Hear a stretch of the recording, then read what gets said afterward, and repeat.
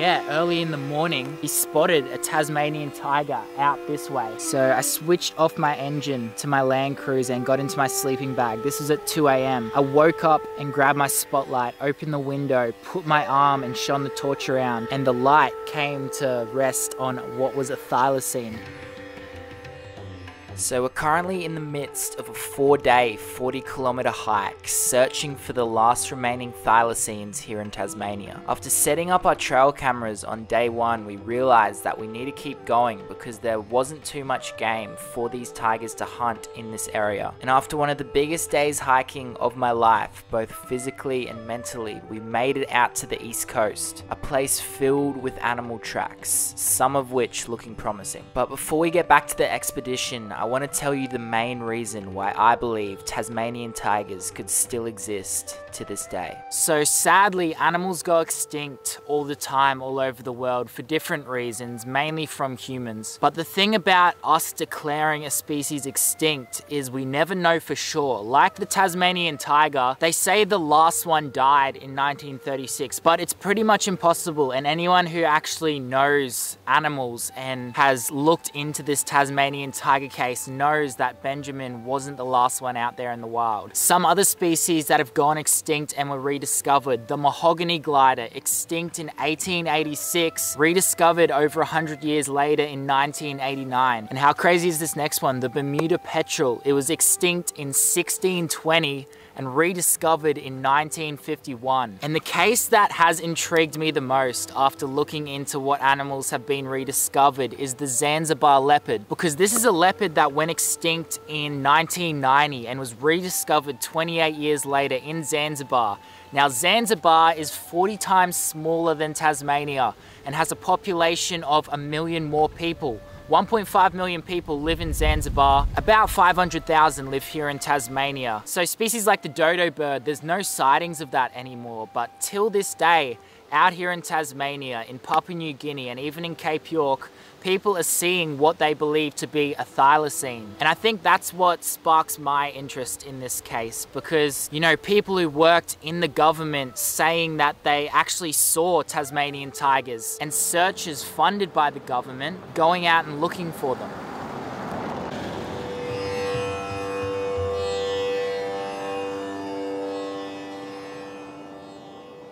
So we're just heading out to a pretty interesting place right now. So where we're headed is actually the last credible report for a Tasmanian tiger that I've heard of anyway. It was in 1982.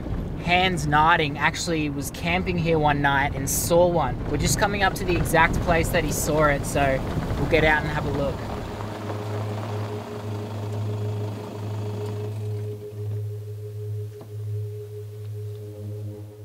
So it was exactly here on a rainy night in 1982. That was the last credible report for a thylacine, a Tasmanian tiger. And what happened was Hans Narding was actually doing a survey out in this area, and it was late at night, so he decided to pull up and camp in this exact spot. And yeah, early in the morning, he spotted a Tasmanian tiger out this way, which is just so crazy to think, because after that point there was funded searches done for the next 2 years led by Nick Mooney, and although they never found anything supposedly from those searches, his story stays the same until this day. So he actually said, so I switched off my engine to my Land Cruiser and got into my sleeping bag. This was at 2 a.m. I woke up and grabbed my spotlight, opened the window, put my arm and shone the torch around, and the light came to rest on what was a thylacine. Now this is someone who has worked in Tasmania his whole life and knows all the animals that were here. I realized immediately what it was. Its dropped jaw was a dead giveaway. It turned its head, I could see yellow light reflecting in its eye, and it just stood there in front of the vehicle about 5 yards away. I held the spotlight while the water ran down my arm into the sleeping bag. He was a healthy male, at least 4 or 5 years old. My scientific mind said, I'd better register what I see. I weighed him, I measured him, I counted his stripes. There was 12 on a sandy coat, and two things stood out: his stripes and the massive butt of his tail. Yeah, it's pretty crazy being in this exact place, because if that story is true, it means that thylacines survived an extra 50 years out in the wild, away from people. Now the plan is we're gonna set up camp in this exact place that Hans Narding did in 1982 and see what's lurking around after dark. But what we're gonna do first, before the sun goes down, go for a bit of a drive and survey this landscape. From what I've heard and what I know about Tasmanian devils, which were sort of similar to the thylacines, is they use these roads that we've made as kind of highways for them because it's easier to travel than straight through the bush. So I wouldn't be surprised if there's tigers still out here. They would be using these roads and tracks that we've made as easier highways to walk on.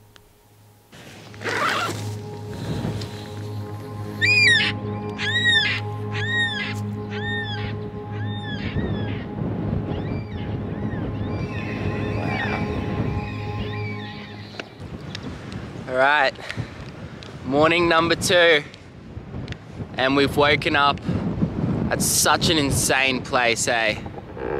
Look at that.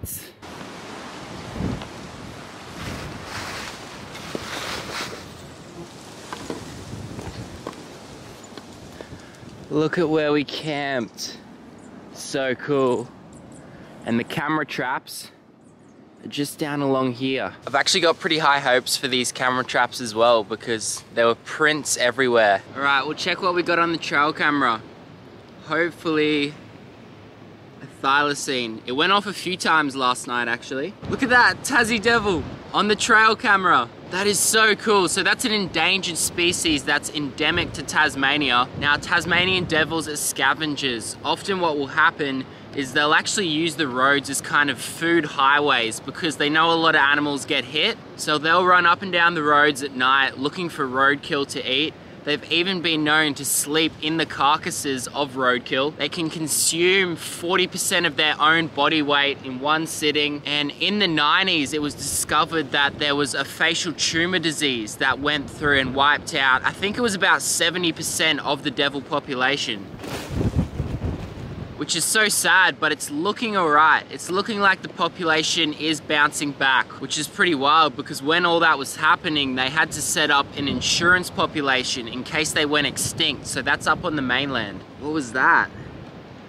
You can see something take off in the distance behind the bush over there. It's hard to see on such a little screen, but I feel like it's moving like a rodent. It's not really moving like any other animals around here. So maybe it could be a ricali, which is some sort of freshwater rat that lives around water sources. And it makes sense because there's a stream leading into the ocean right here that's fresh water. That is so cool. That's why I love trail cameras. All right, let's go check the other one.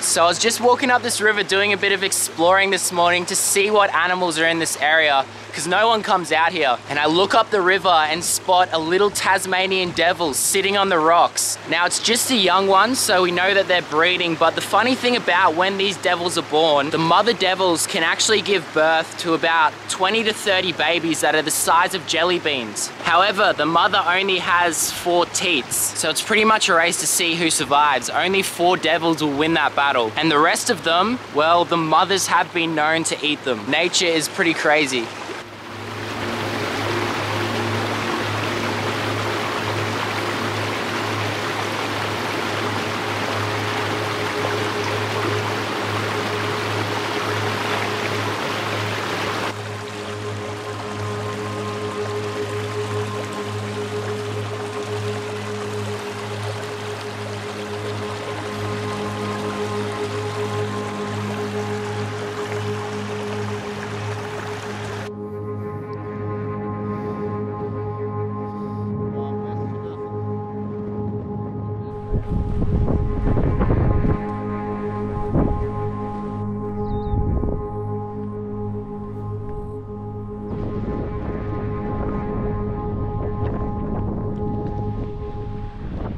We've got the ocean right in front of us, and this right here is what we've been drinking out of the whole time, a little freshwater stream. So good.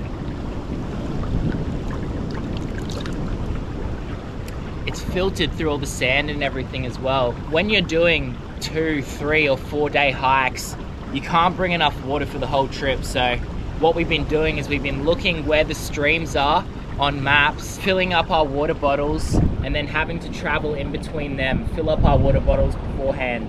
I think we got another few Ks before we find a place that we're gonna set up camp tonight. Set those trail cameras up again, but yeah. Pretty good. If there was thylacines anywhere, it'd be somewhere along the west coast. The southwest is where I based my missions last time, where I actually went out on foot trying to find one. I'll roll you some clips from that trip.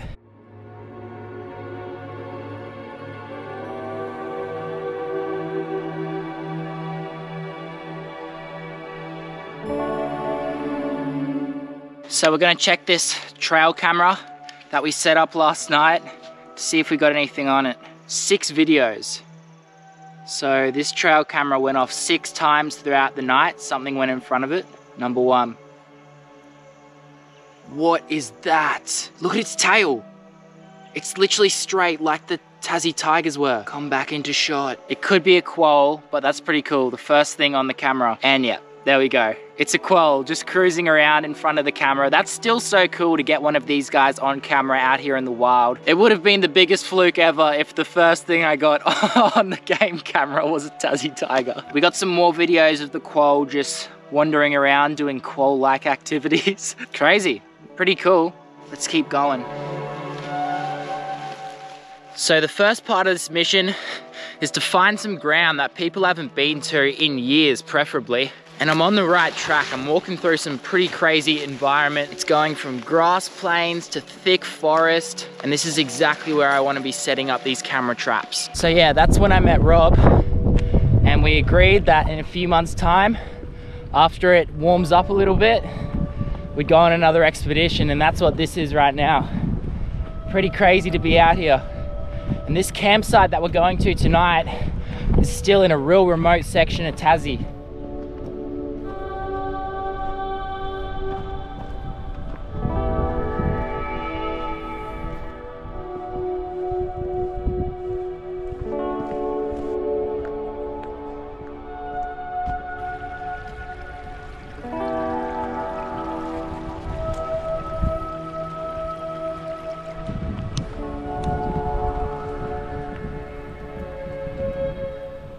Found a pretty insane campsite for tonight. It started raining, so we're just gonna set up here. Still really good habitat for lots of animals that are in this area. Freshwater creek running out into the ocean. Really thick scrub. But yeah, it's so crazy. Literally look at what we're camping in right now.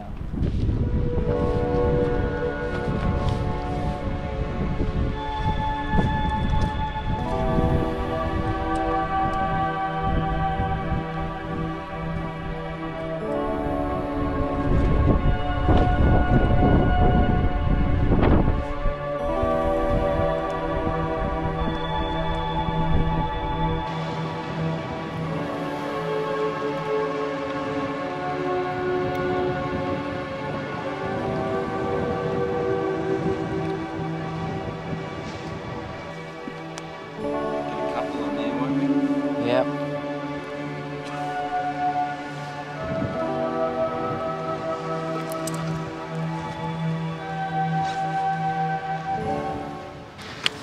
Right, so the sun's come back out. This is set up for tonight.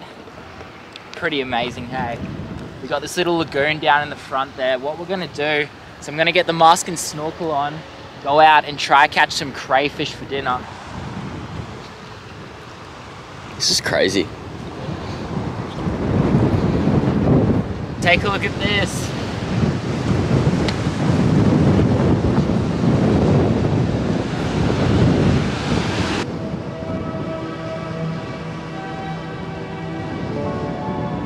No.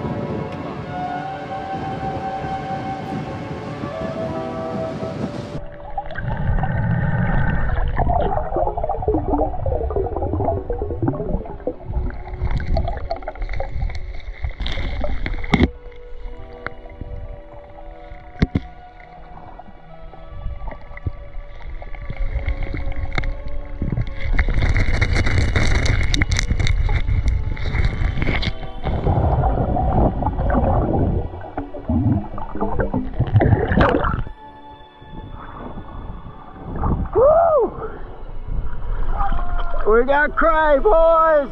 Levi's just caught us a huge crayfish for dinner. Take a look at this thing. Woo! Yeah! He's a monster!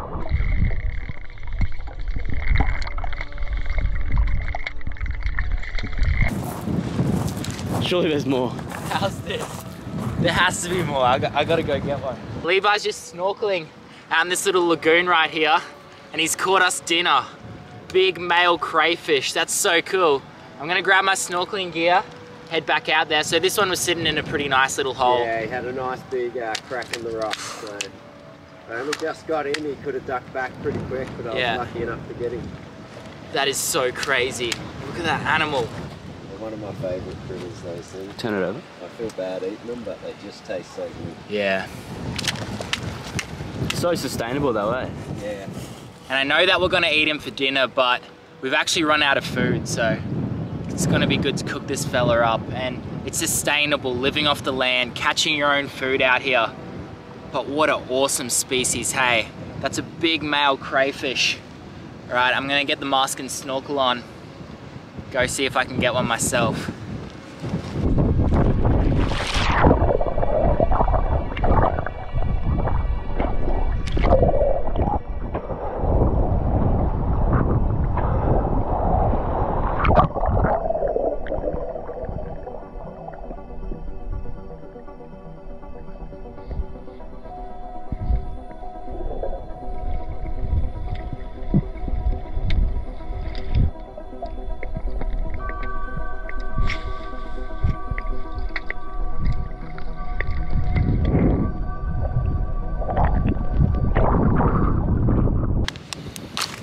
Got it.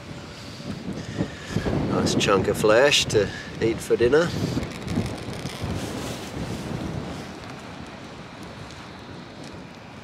Bit cold, Miller.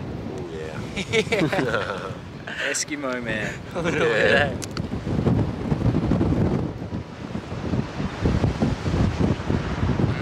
Pretty good. So sweet. Yeah, sweet in the legs.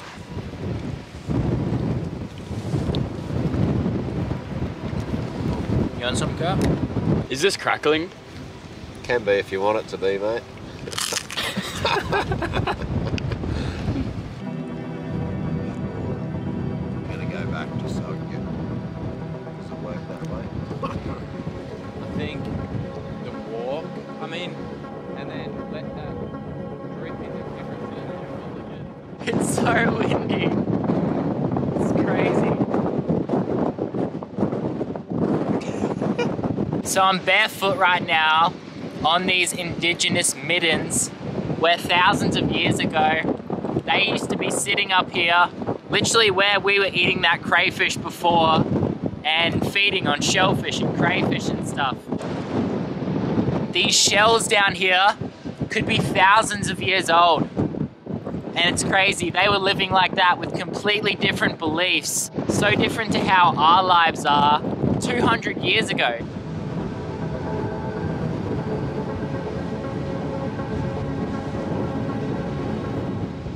All right, we're gonna go set up the trail cameras and see if we can get a thylacine, last night of the trip. Take a look at that. Wow. Just like that. So the cool thing about this is this will be the third time that we've set them up, and it's pretty much in 3 different locations as well. So that's on right there. I've just set it up in front of this little trail right here, but now we've set it up in 3 different locations. The Button Grass Plains on the first night, the sandy beach yesterday. Now that place proved to be the best so far, and now we've got it in a sort of similar location, but it's a bit more bushy around this area. So that'll be really good to know if I ever want to come back here, what area to focus on. All right, we'll leave that one here and we'll go set up the second one.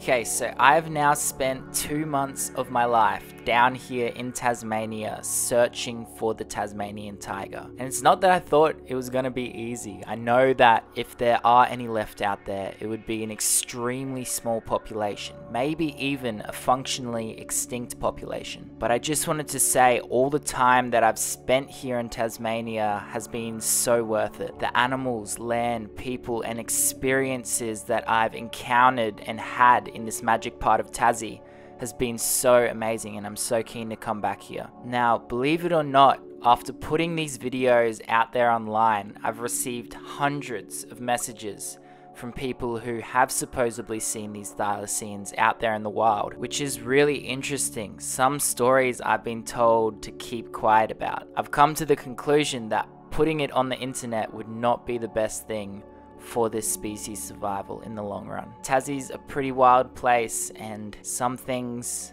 are just best kept secret.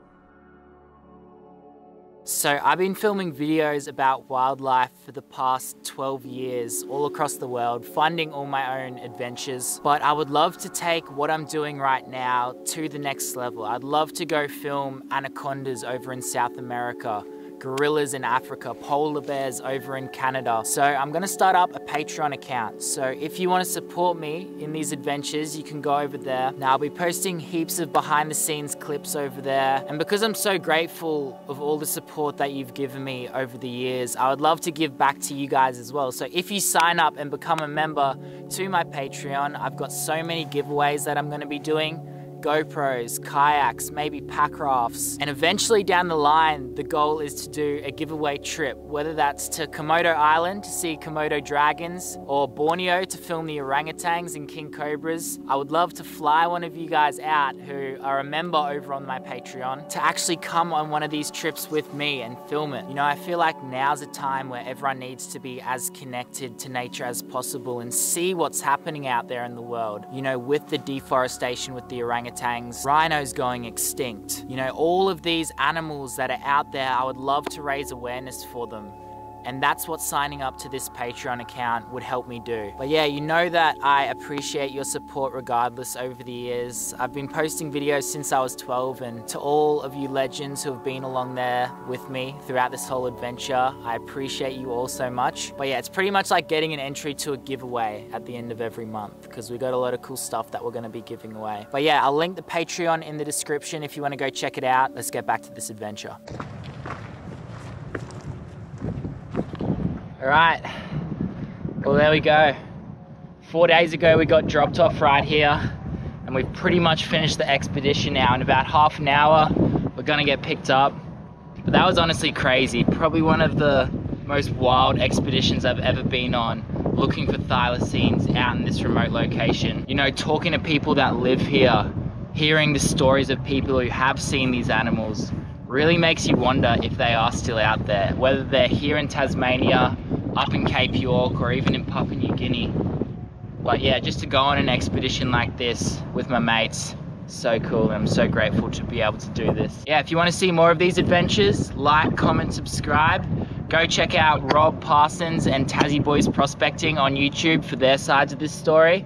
They got a heap more footage than me, a heap of cool episodes over on their channel, so yeah, how cool is that?